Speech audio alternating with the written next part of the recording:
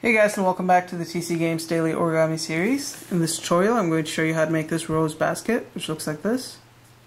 And it's not the sturdiest box because it does tend to unfurl, but it does look nice, and you can put in some nice treat or something like that in there and give it to your Valentine, for example.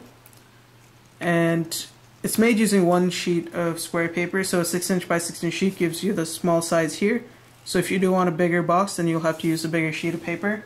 And also, if you want to make it a lot sturdier, what you can do is you can go in and you can glue these corners into the side here so that it becomes a nice sturdy box. And it's really up to you how you want to shape it up and put it together, but I would also recommend using thicker paper so that everything basically stays in place even if you don't use glue or some sort of sealing material like that. So let's get started and I'll show you how to make this. Okay, so for this model you're going to need a square sheet of paper, and we're going to start with the color side facing down like this. And the first thing we're going to do is we're going to fold it so that this side edge aligns with this side edge. But when we do so, we don't want to crease it in completely. Instead, we're just going to go ahead and mark the halfway point by pinching the corner here. And you'll want to do the same thing on the bottom part here. Just pinch that corner in, unfold it.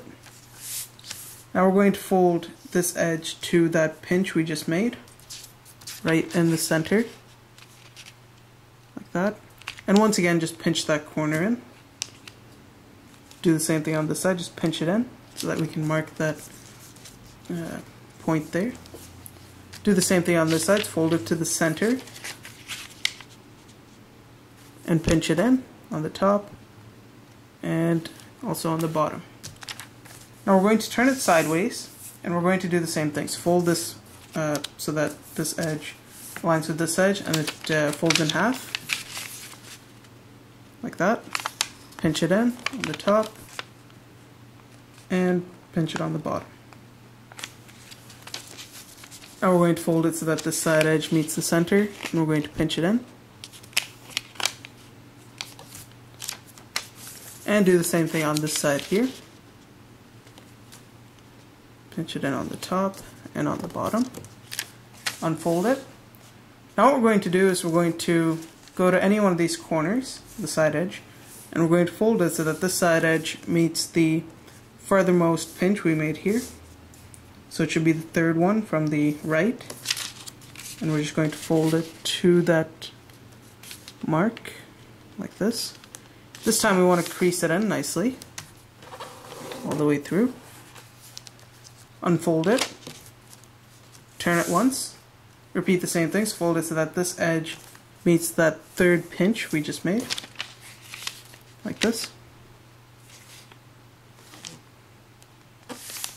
Crease it in, unfold it, turn it once more, and we want to fold it to that last pinch mark right there. I'm going to define it a bit more so that you can see it. As you can see, there's the first pinch mark there, the second one is over there, and the third one is over there. So we're going to fold it to the third one, and then crease it in, unfold it, turn it, and finally do it on this side. So again, we're going to fold it to that third pinch we made, and then crease it in. And if it's done right, you should get a small box in the center like this. And now what we're going to do is we're going to put in some diagonal creases that go from the edge of the little square in the center all the way to the tip here. So we're going to fold this diagonally so that basically this top edge aligns with the side edge, like this. And what you'll notice now is that there's going to be a little triangle in the center here. You don't want to crease that in. You want to go to the edge of that triangle right here, crease that into the end, and then go to the left of that little triangle right there, and then crease from the edge of that triangle all the way to the end on the left side, like this, and like this. And if you unfold it, you'll notice that the crease should be going from this tip here to this tip and this tip to this tip. And you'll want to do the same thing on this side. So we're going to fold it diagonally again so that we end up with a crease that goes from this tip to this tip and this tip to this tip. So fold it so that this top edge aligns with the left side this time.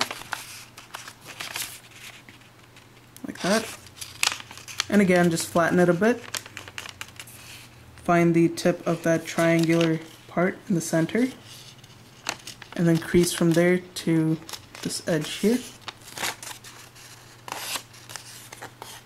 Like that. And do the same thing on this side.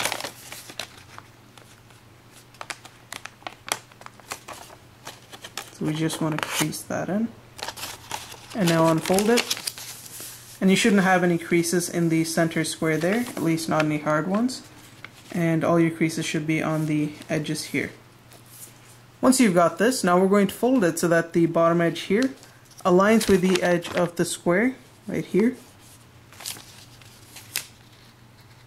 Like this. And you'll want to crease this in. Unfold it, turn it sideways, and do the same thing. Fold it so that this edge meets that edge of the square in the center. Crease it in. Do the same thing on this side.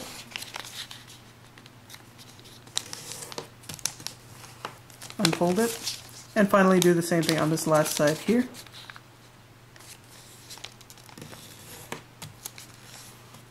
And you should now get a pattern like this. So now we're going to go to the tip here, and we're basically going to pinch it together so that we get a little flap like this. So standing like that, just pinch it together.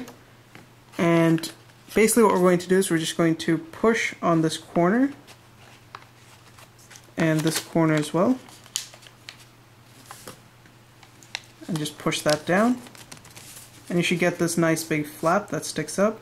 And just allow that to fall down. So again, it was like this. We pinched the corners, and then we pulled these two flaps down. Then we're going to go to the next corner here, and we're basically going to pull this flap up, like this, so that it folds along this first crease. And then we're going to grab this tip and just pull that out. And we're going to take this tip and we're going to fold it so that it faces this way to the right. And we basically want to get a pinwheel design with all these flaps, so it should be going in a counterclockwise motion. So we're going to go to this side here. Again, we just want to raise this flap along that first crease there, like this.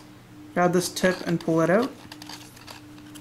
And you might want to raise this one so that it doesn't affect the fold here. And again, we're just going to smoothen it out so that it creates a tip, and then flatten this down.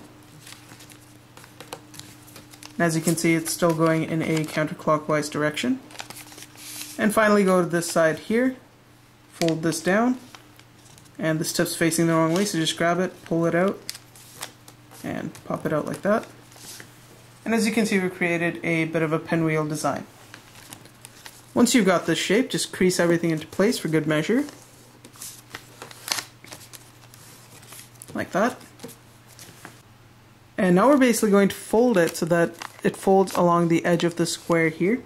But we're going to fold it upwards so that it should fold right along the edge there, like this. And once you've got this, you're going to end up with this little triangle to the left here, if you can see that. So basically what we're going to do is we're going to hold it past that triangle, so past this crease right here. So we're going to hold it here. We're going to grab this flap and we're going to pinch it in so that it folds, so that this crease here on that triangle becomes a mountain fold and this crease becomes a valley fold. So you're just going to pinch that like this. And you want to pull this so that this edge goes all the way down there. So just pull this all the way down like that. And the little triangular part that I showed you earlier is going to tend to fold inwards like that. Allow it to do so by pinching the corners and flattening everything into place. Just like that. And you'll have to do that all the way around, so I'll show you again. Go to this side here, fold this out like so, right along the edge of that square. And again, you're going to end up with that little triangle there. You're going to grab it here, grab this, and then pull it down.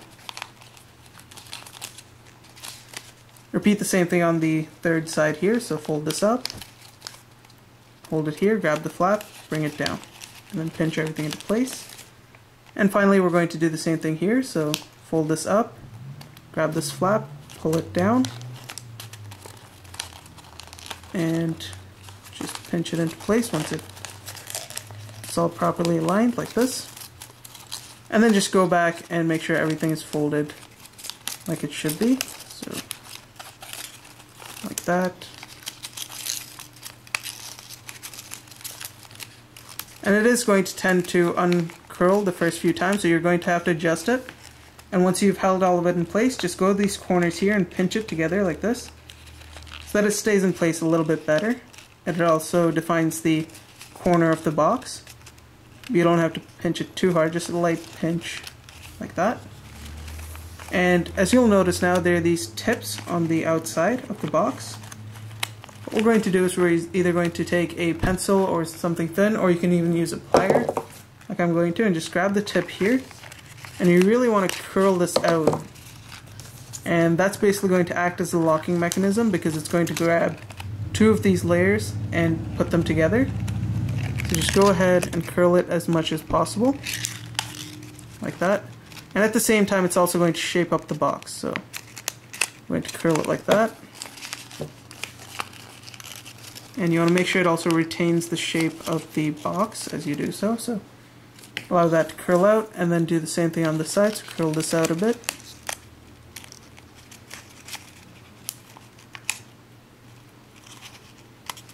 Like that.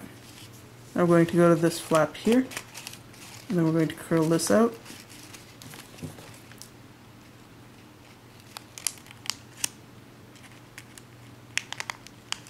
Like that.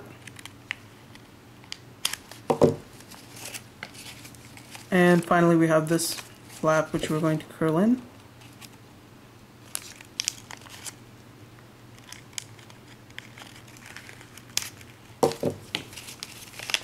And then just start pushing the inside parts to the edge, like that.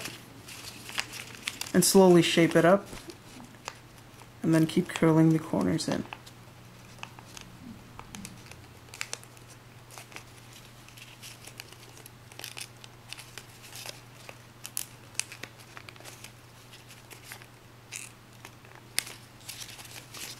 And once you've done all that, you should end up with a loose box like this. It's not going to be very sturdy or anything like that, but you should have this little area in the center where you can put in something like a candy or a little present if you'd like.